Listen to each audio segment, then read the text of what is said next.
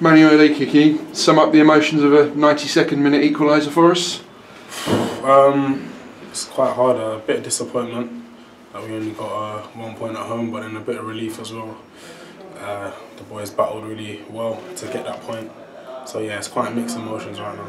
Do you think it was a deserved point in the end? Yeah, I think especially second half we did put a lot of pressure on them.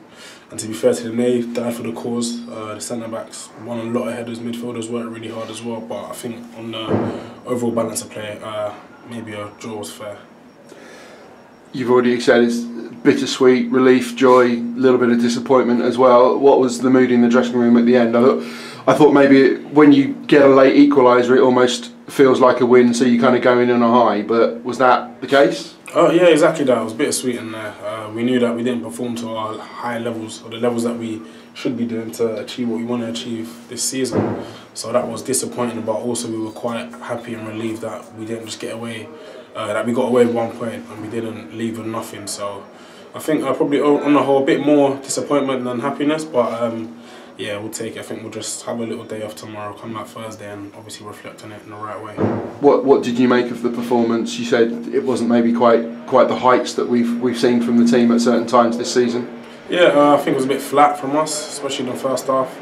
And at any level, when you concede first, you give yourself a bit of a mountain to climb. So yeah, I think the word is flat. We didn't penetrate enough, didn't make enough forward runs. Not like we did in the second half. Second half we were full throttle. We worked a lot harder, and I think that obviously put them under a lot of pressure, and we kept going. We got a goal, and that's the kind of pressure and attitude that we need to have for 90 minutes. There've been lots of balls into the box. One led to your goal, but when the equaliser doesn't come with so much pressure, so much possession, and balls into the box, did it feel like the goal was going to come? You still believed? Yeah, you have to keep believing, you have to keep going. That's again, just takes one ball to drop down and then like you score a goal. Or if you're not there, then you're looking at it like I should have been there. So you might as well at least go for it. Yeah, that's how football is. I think Tranmere as well. When we were here, we got the last minute winner because we kept going. Maidstone as well, kept going. So I think that's one good thing that we do have as a team. We do have that resilience, that ability to just keep going regardless of the situation, regardless of how many crosses they've cleared it. But yeah, I think that we do need to be better when it's 0-0 and ensure that we score the first goal. Because I think if we score the first goal here, we kill Bromley off. And most teams, when we score first, it's quite hard for them to get back in. But yeah, most teams when they score, they shut up shop, and that's kind of hard for our game to break them down.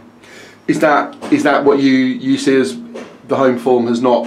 Again, it's not hit the heights that we want it to, that it has done in last season, earlier in the season.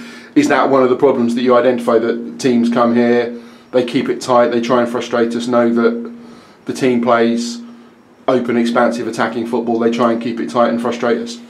Yeah, we're never going to change the way we play, so we need to obviously address, and we can't control how other teams play here, but we need to address what we can do when they spring off us on the counter-attack and stuff like that. So yeah, something we need to work on. Obviously teams play a bit different when they're out there and when they're at home. So they're a bit more open and expansive, and that suits us also because then there's a bit more holes, a few more pockets to exploit with the players that we have, or the quality that we have. But yeah, when we're at home, obviously most teams know that the only way we're going to get a point here or get anything is if we counter-attack, is if we kind of stay deep and counter-attack. So we need to be a bit better behind the ball when we lose it, because we're always going to lose it the way we play, and they're always going to have some sort of space the way we play, but we need to be better off the ball, so that when we lose it, they don't spring off us and score from counter-attacks.